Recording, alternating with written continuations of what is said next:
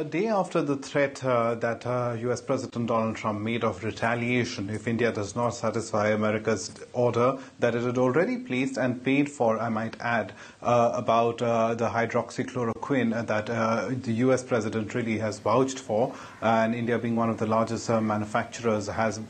at least 4 units in India that are manufacturing this particular drug. And